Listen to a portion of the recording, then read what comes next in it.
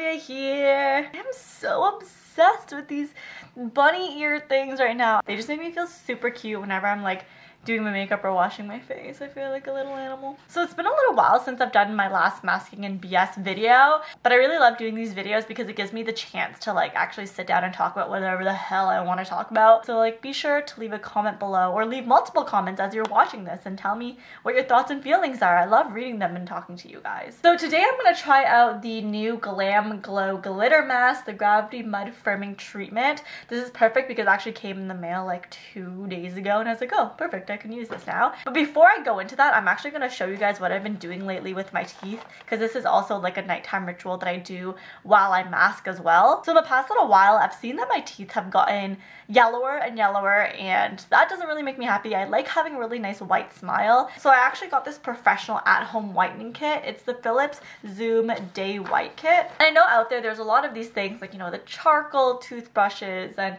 certain toothpaste and the light stuff that you see on Instagram, but this is actually the first kind of like real professional dentist approved at-home whitening kit. So I've been using this for just short of 2 weeks now, and I think that it's been an improvement. I measured on the chart that they gave me what my teeth color was before this all started, and then I'm going to insert a clip and show you guys afterwards what my teeth have gotten to at around 2 weeks mark. So I have these little trays that I got made by my dentist. I just had to go in and ask for trays to be made, and it comes in a little syringe like this. So all I have to do is just squeeze a tiny amount in each little tooth area of my tray. It's super easy. I do it once every single day and leave it in for half an hour. So in goes the first. All right. Okay, so then put in my top ones.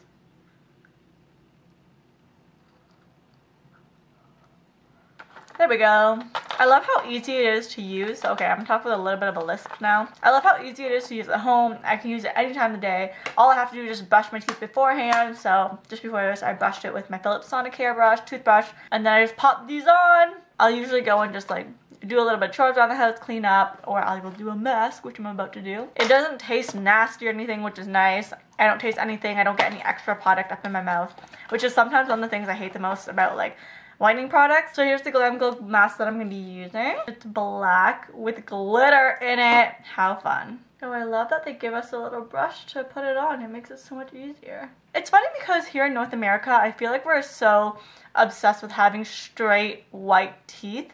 And it's funny because that's not really like the trend in other places around the world. I believe someone told me that, for example, in the UK, no one really cares about getting braces that much. Like people just don't typically spend money to get braces like we do here, because I think for the majority of us here in North America, we will go through getting braces sometime in high school or even middle school. I had mine when I was in grade 6 because I think they said my teeth were growing really fast and my teeth mature quickly. But I always found it interesting that standards of beauty are so different around the world. Even when it comes to things that feel so normal in Canada, like everyone gets braces, like that's just not common in other places of the world.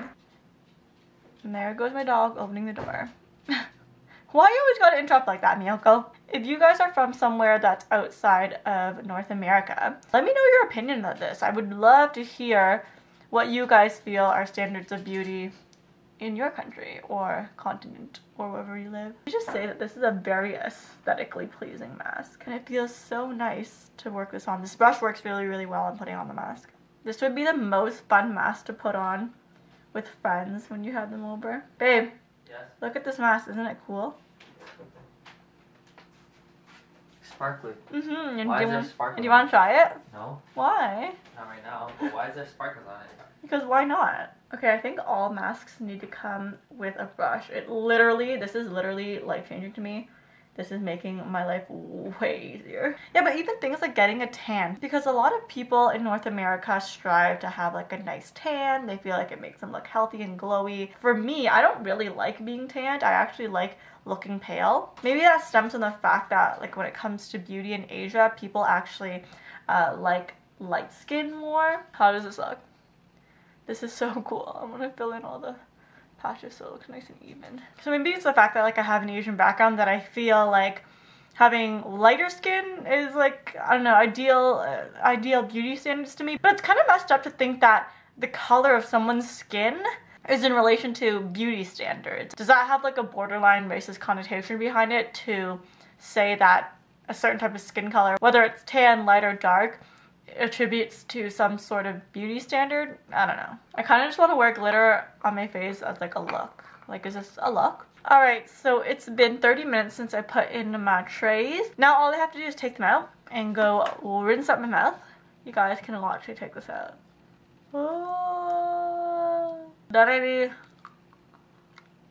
Okay, I gotta go rinse out my mouth now. Right back. Looking pretty white. Yee. It's really easy to do, and it's literally probably the least uncomfortable whitening system I've ever tried, because I have tried the ones in the sticks where you like pull out a gel and you like put the gel on your teeth, but then you're like left walking around like this because there's nothing like protecting it. Even when I used white strips before, you would put them on and then they would start foaming in your mouth, and then you'd get this awful taste and have foam just in your mouth, and it was really gross. Anyways, as I was rinsing, I felt like my mask was peeling here, and it is, so I think it's ready to go. This is the fun part. I should do this on New Year's Eve and then peel it off when the clock strikes 12 p.m. for the new year.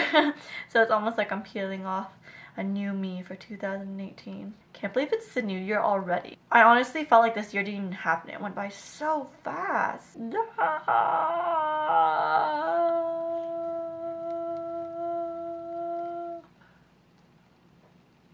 I guess I didn't put it on very evenly.